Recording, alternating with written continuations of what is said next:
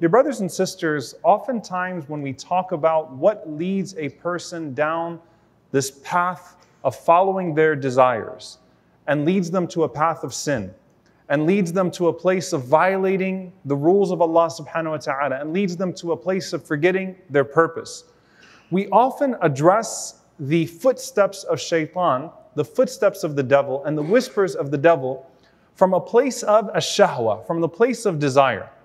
But subhanAllah, one thing that's very interesting when you read about the tactics of the shaitan, of the devil within the Quran and how the Prophet ﷺ spoke about them, is that it's often that the shaitan enters into a person's soul from a place of fear, from a place of insecurity, from the place where that person feels most vulnerable, and then takes that and exploits it into a desire to be desirable, a desire to be wealthy, a desire to be secured, a desire to have the places and the access that they felt like they were unworthy of, should they not compromise on the very principles and purpose that Allah subhanahu wa ta'ala has given to them.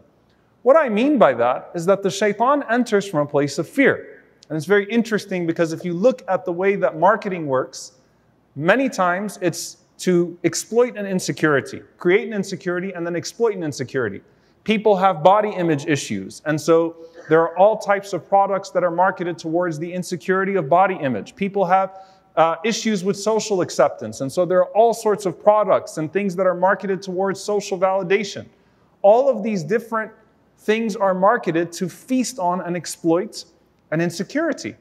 And subhanAllah, I want us to actually look through in these few minutes, inshaAllah ta'ala, some of the verses of the Quran and some of the ahadith of the Prophet ﷺ in this regard, and then think about how this works. The Prophet ﷺ says, and this is a hadith from a companion by the name of Sabra ibn Abi Fakih radiyallahu ta'ala anhu, and subhanAllah, I believe it's the only hadith that he narrates, if not one of the only ahadith that he narrates. And what a hadith to narrate from the Prophet sallallahu alaihi wasallam. قال سمعت رسول الله صلى الله عليه وسلم يقول. He said, I heard the Prophet sallallahu alaihi wasallam say, إن الشيطان قعد لابن آدم بأطرقه, that verily the shaitan has sat on every single path. He tries to obstruct every path that the son of Adam, that the child of Adam wishes to take. فقعد له بطريق الإسلام. So he first tries to obstruct his path to Islam. How many people sat in Mecca and believed that the Prophet of Allah sallallahu alaihi wasallam was indeed the Prophet of Allah, but they thought about the consequences of embracing that message. Hence, they never embraced that message, and they sat back in Mecca and they waited to see what would happen, many of them probably passing away before they had the opportunity to embrace Islam.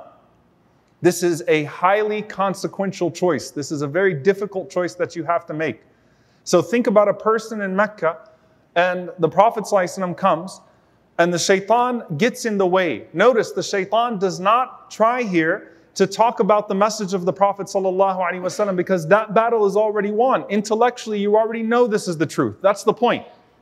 You've already been convinced that this is the truth. But instead, tries to exploit an insecurity.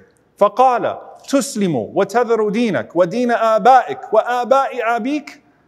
Are you going to become Muslim and abandon the religion of your parents and abandon the religion of your forefathers and their fathers? Meaning, are you going to put behind your legacy? And in a deeply tribalistic society, you're giving up on everything that used to give you value. What used to give you value in that society was, who is your father? What is your tribe? Are you going to turn your back on all of that? The emotional manipulation. And we know that it was used against the companions. That a parent would say that I will starve myself until you relinquish this faith. And so the shaitan obstructs the path by preying on that, exploiting that, not even trying to mess with who the Prophet ﷺ is anymore or what the message is.